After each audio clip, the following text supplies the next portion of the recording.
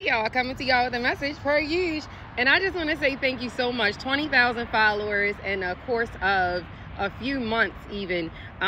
It's not where my journey started, but it is where I am now, and I can't do anything but give all the glory and honor back to God. Fulfilling his purpose in my life and just speaking to his people and bringing them closer to him is the only mission that I ever intend to fulfill. So I want to say welcome. You'll love it here. I am so grateful. Thank you so much. So today's message is about everyone's assignment is not the same. That's the premise.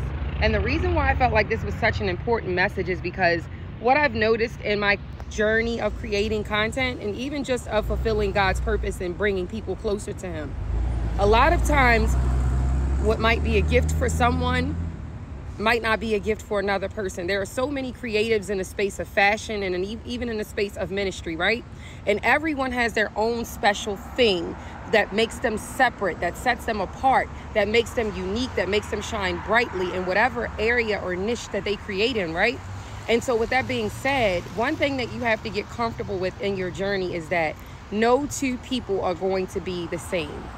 Just because this person's progression is quick, this person's progression is slow, some days are more prevalent to be fulfilled as far as bringing content to people that will make them engage with it. Others may not. Some days will be many followers, some days will be zero. You have to be okay with whatever season and whatever space that you're in. Whatever proximity God has you in, there's a reason and a purpose for the timing of it. Kairos is the word that I wanted to share today because it just means timeliness.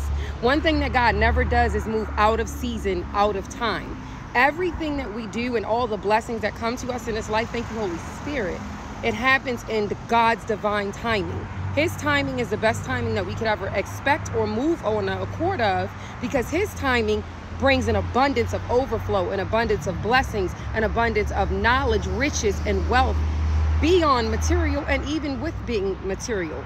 But what you have to get comfortable understanding is no matter what season you're in, no matter how quick or slow your progression is, stay the course, stay consistent.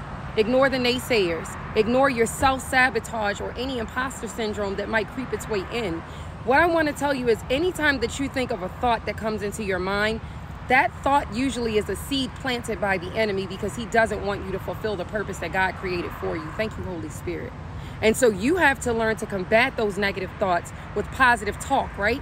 So that means it looks like if it says, today's a slow day, I don't want to create any content. How about today's a day that I'm going to create, because whoever is meant to receive it, even if it's just one person, it will impact them. And that's with any niche that you operate in the space of, not just ministry, but content for technology, content for fashion, content for financial. Whatever your niche or your thing that you do is, my love, stay the course. I didn't gain 20,000 followers overnight.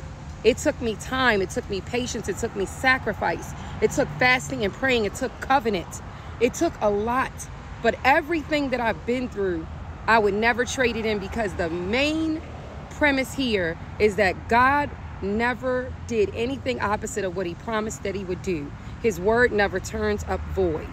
I want you to understand that no matter how quickly or slowly you're progressing in this life with whatever it is that you're doing, that as long as you keep God at the center of it, Kairos is all you need to focus your attention on, because God's timing is the correct and the most divine timing of all. I hope this message helps. Talk to you guys soon.